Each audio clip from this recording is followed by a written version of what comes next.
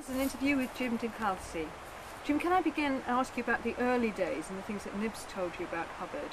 What did Nibs tell you about his father's research and his use of drugs? There's one very interesting story that he talked of. Nibs was about 18 or 19, I think. He was with his dad. He hadn't been with his dad, so he had come to be with his dad, and that's in the early 50s when they were just starting up the Dianetic foundations. And they were experimenting on all different ways of finding out about past lives. And LRH gave his son Nibs some amphetamines, and Nibs started talking, he said. Started really talking fast, speed. And he kept talking, and he kept talking, and his dad kept giving him speed, and all of a sudden he was talking about his history when he was a clam and all these different situations in early Earth.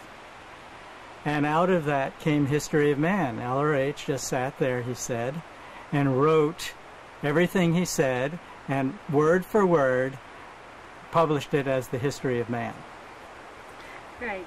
Now, just going on down to in the SEAL, when you were in the SEAL and you were assistant medical officer, tell me about the cholera incident and the impact that Hubbard's loss of temper at that time had on you.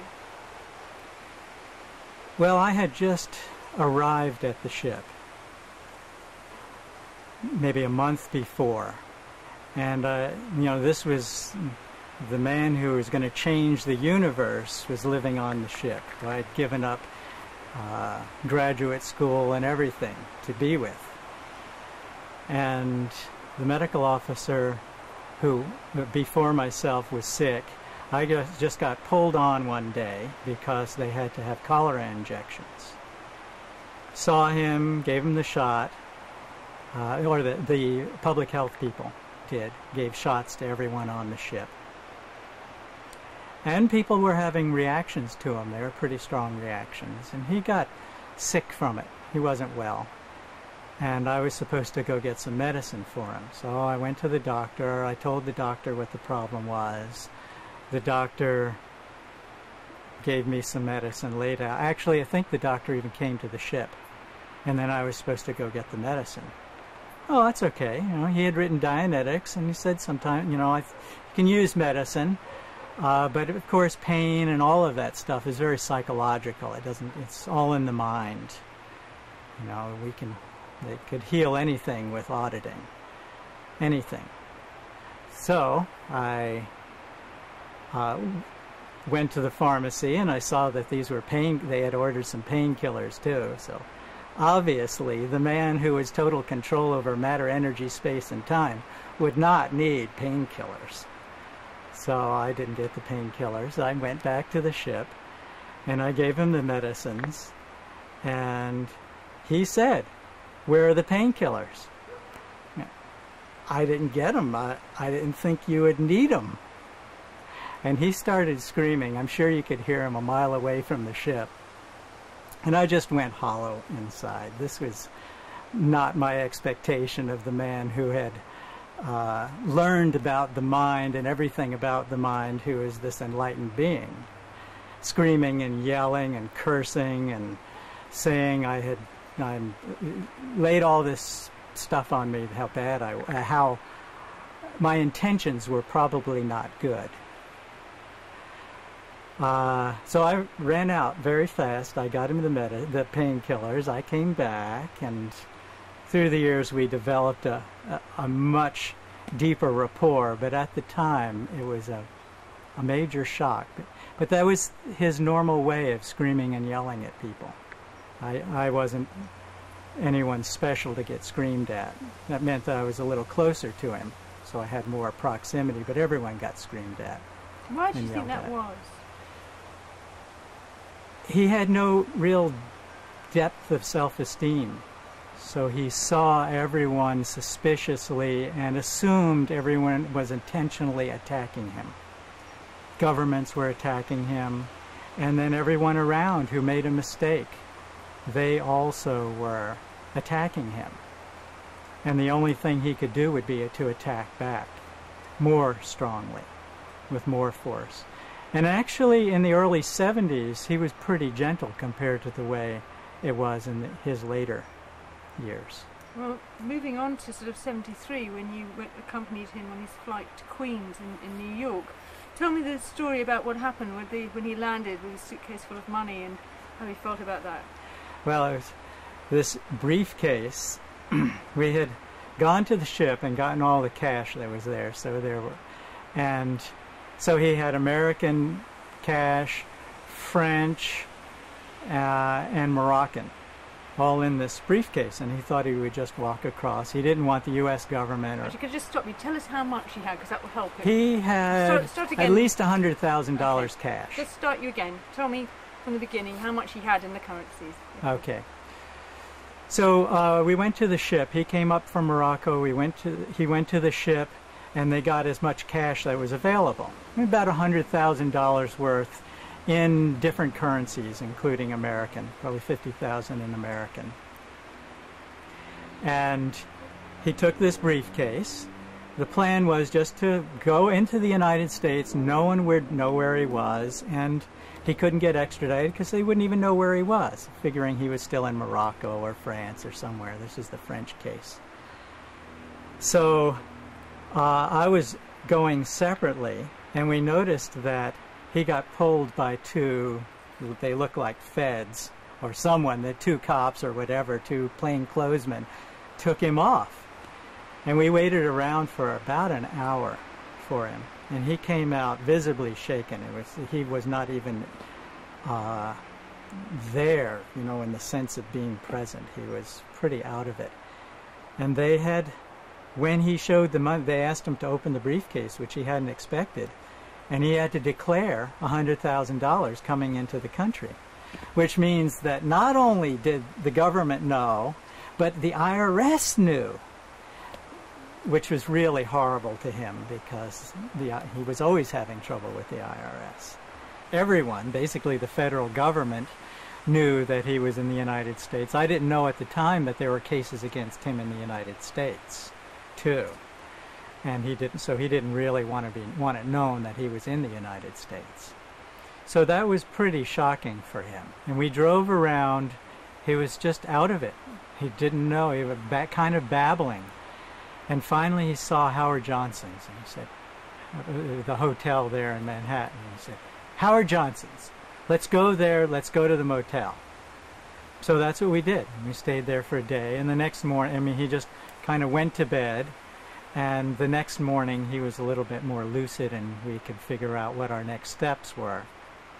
And that's when we moved to Queens and found places to live. Now you were with him for some time in Queens. What was he like when you were in hiding with him? And what was he like to live with, and what was he like at dinner and that sort of thing? Actually, he was very personable. Everyone has said how charismatic he is, and he was. He'd tell great stories at the dinner table. You know, I would cook, and then I'd come and I'd tell him my day, and he would tell his day, and then he would usually tell some past life story, you know, whatever. You know, many, many, many of them.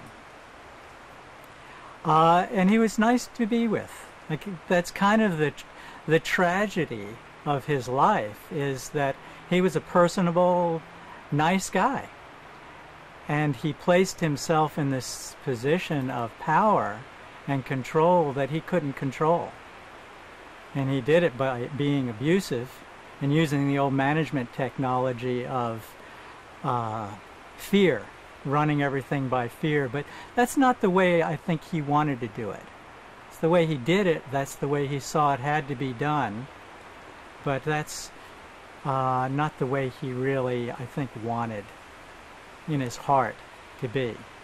Did he ever tell stories about his war experiences? What sort of things did he tell you about? He told me a lot of stories of his life, you know, and all the people in it. Most of that was on the briefing course, similar stories I had heard.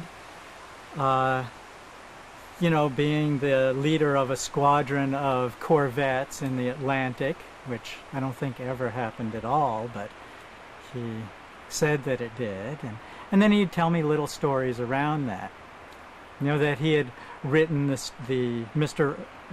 Roberts? The movie Mr. Roberts? I think it was. That character was taken from his life stories, and he had written it up and someone else stole it from him. That's what people were doing a lot. They were stealing things from him. Like a great example of Excalibur was his first book that drove a couple of editors crazy, and it was stolen by the Russians. Later to be found in a carton in his personal storage with 3 copies of it in, never stolen. But it sounded good that the Russians had stolen it. And what about his previous wives? What sort of stories did he say about them?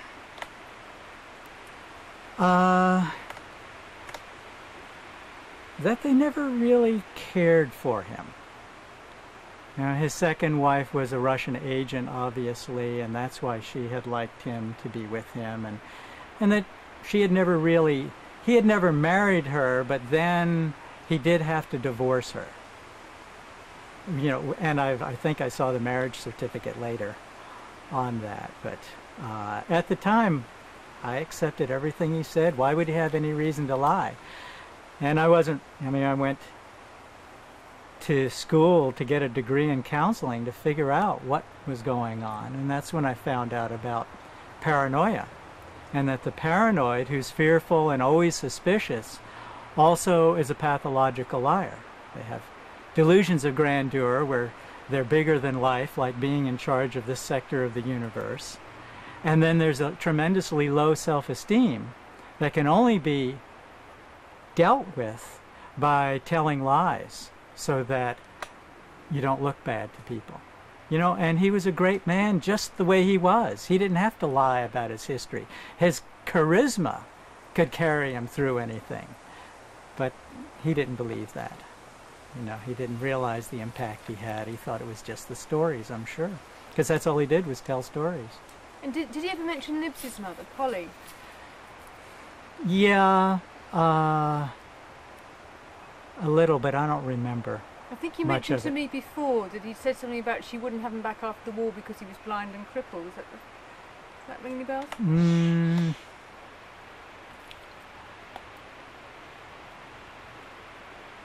Don't worry. No, I can't remember. And was it you at Queen's, because he wasn't so involved in day-to-day organisation, which left him free to think up bright ideas, I remember you told me, and Operation Snow White was one of those.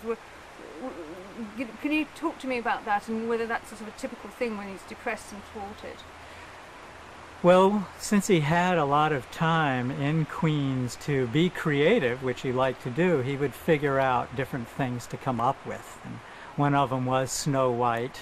I went to the library to get the names of all the characters and figuring out how the Guardian's office of that time could handle some of the situations that were popping up all over the world.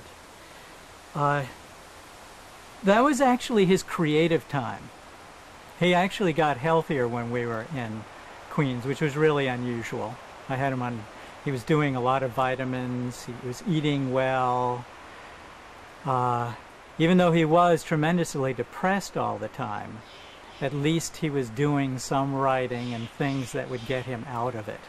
So he would come up with all different projects for people to do, and he would watch TV in the middle, he would just watch TV all the time. The idea was to see where the culture is at. That's where he came up with later with the music that he figured out and all that different stuff. Was Snow White because he felt the world was getting at him?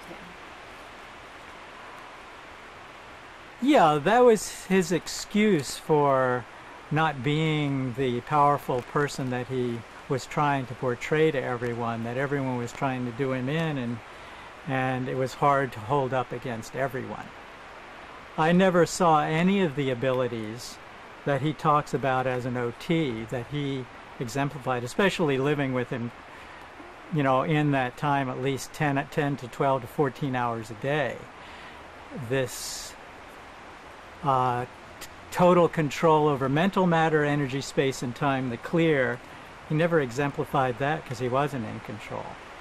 He was always depressed or upset about it. And then to be total control over matter, energy, space, and time, that's a whole other level. No, not at all. No, he couldn't make things appear or disappear or even be out of his body at all. And all the time I knew him for 9 years, he was never out of his body. And he told me that. He would tell me experiences he had had early on, where he was on a cloud, where he had felt the ice crystals and all that. But he had never had any experience while I knew him in the 9 years I was with him. And moving on now to when you get back on the ship and he's had that motorbike accident, a lot of people said that was a big turning point in his character for the worse. Is that true? And what happened? Was that the painkiller incident, or was? Yeah. When they said it was safe for him to go back to the ship. He went from Queens. We went back to the ship. And in Las Palmas, someone had gotten him a 1500 cc Honda, big bike, and he took it riding up on the hill, got it in, it slid out from him, and he had to lift it up, carry it, and go back to ride it back to the ship. And he had a couple of cracked ribs, which were very painful to him. And he didn't like pain. I learned that when I first came on the ship. He did not like pain at all, and he took painkillers. There was no pain. That was his objective. Now he has 2 cracked ribs. He was afraid to go to the hospital, so they had to bring kind of an x-ray machine to the ship. And they showed his ribs, which they had to bandage. And the doctor gave me painkillers, or told me to, the painkillers to give him. And I gave him the 2 that he told me to give him. And LRH had basically what happens with the painkillers, especially muscle relaxants, is they relax the body. Well, he wasn't used to being relaxed. He was very agitated. Meditation is supposed to relax. Everything you do, even in the auditing of Scientology, is coming from this alert place. And yet there's a relaxed, non-attached. He was never in that state of non-attached. It was always attached and going. Triple type A, shall we say.